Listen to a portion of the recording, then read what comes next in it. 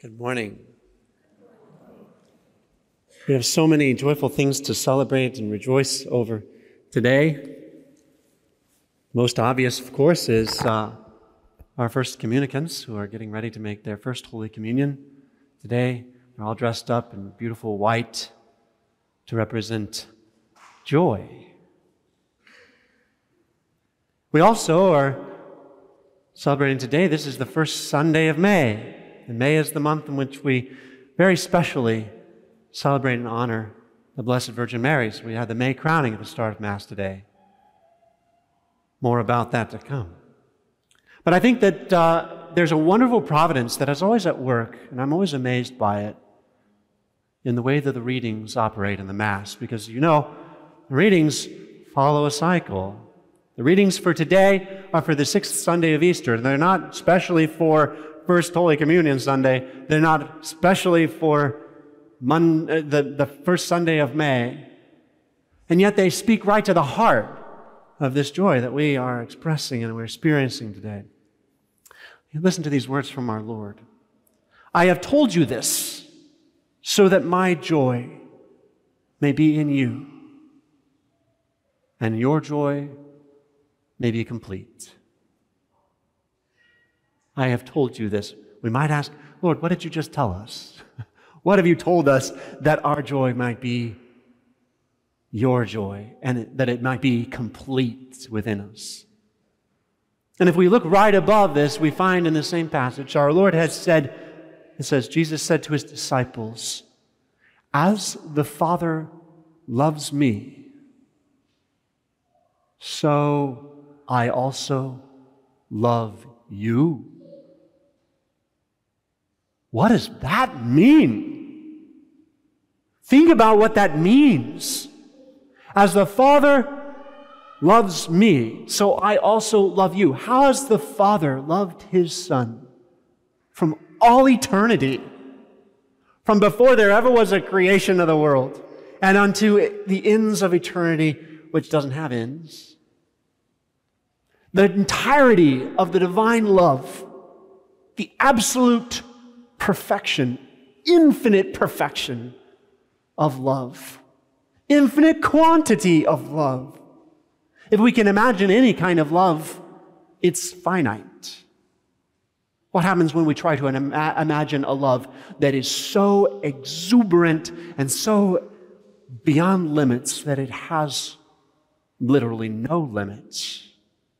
And that is the love the Father has for his Son and has had for his Son from the start and from before the start, you see. Now for our Lord to spin that around and say, as the Father loves me, so I also love you, should make our jaws hit the floor. We say, how can you love us? We who are not infinitely perfect, we who are not infinitely wonderful and lovable. The fact that God loves us like that should fill us with joy. We who are his creatures, who he made to serve him. And yet he says, I don't call you my servants, my slaves, I call you my friends because I've called you into the very depth of my love.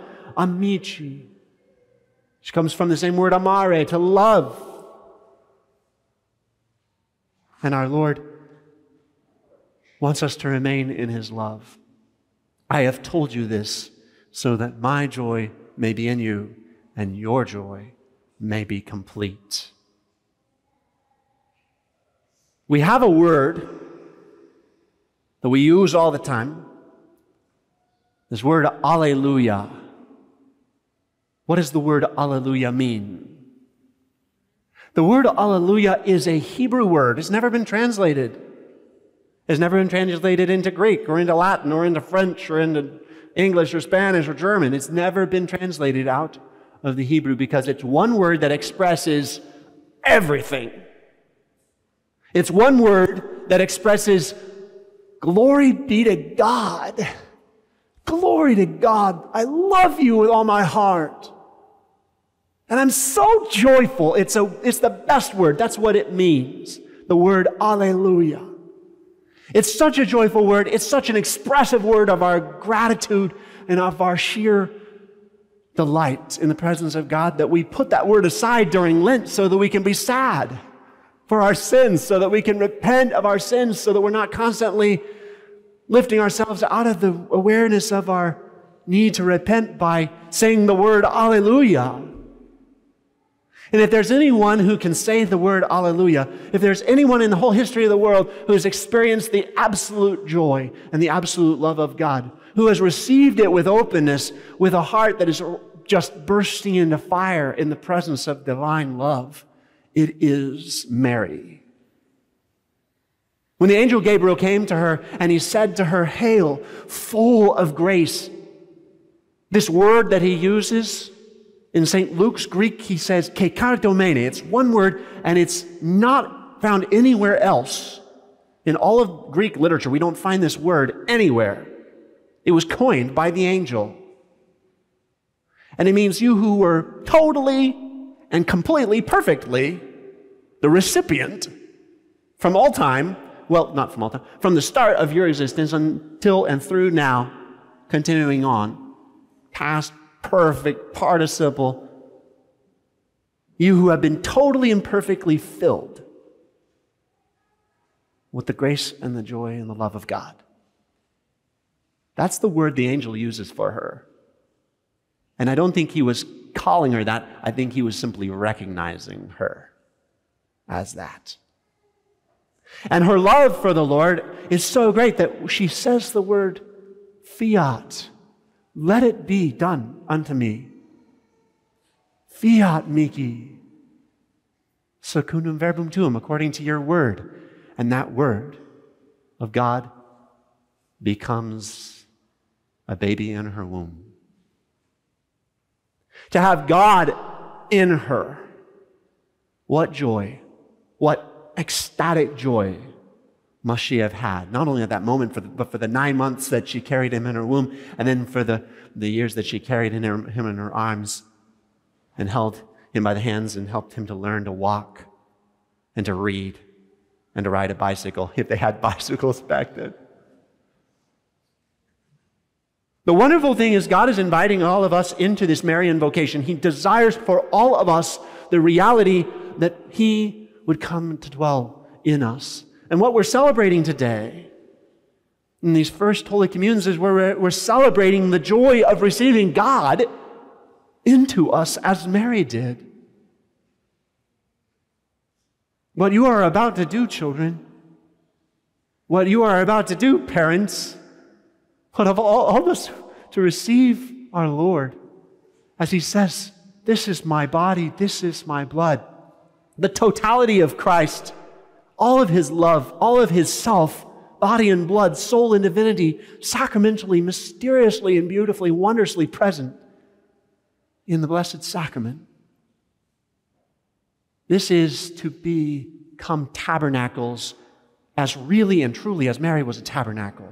To be recipients of the same Christ, the same Lord, the same God who became a child in her womb and who grew up in her home and under her motherly care and who died upon the cross for us and rose again from the dead. That same Jesus Christ we believe, we receive. And that should fill us with joy. There's a reason that during this Easter season, we at the end of Mass, we sing one of these Marian antiphons, right? If you've been here for the last while anyway, you've seen that over the last seasons, we sing a different Marian antiphon. It might be the Salve Regina or the Alma Redemptoris Mater. And during this Easter season, we're singing the Regina Healey. Why? Well, let's just think about the words. Regina Healey laetare, Alleluia. Regina Healey, Queen of Heaven. Why? Because her son's the King. It's that simple. Laetare, Alleluia. Rejoice, Alleluia. Qui aquam meruisti portare, because he whom you were worthy to receive and to carry in your womb, Alleluia, resurrexit, sicut dixit, has risen from the dead, even as he said he would. Alleluia. And then we tack on our little prayer. We say, Ora pro nobis Deum. Pray for us to God. Alleluia. Where does this Alleluia bubble up from? Where does it come from? And what sustains it? It's the very love of God. The very love that she knows and that she shares with us and invites us into. The love of living in intimate closeness with God himself. My dear brothers and sisters in Christ, let us all recognize what we receive when we receive Holy Communion today. What these children are going to receive for the first time is to be received by us, as it were, for the first time. That we might be tabernacles of the Most High, that we might receive the totality of divine love and find in that love that our whole life is shot through with the radiance of that Alleluia, which is expressive of the totality of joy.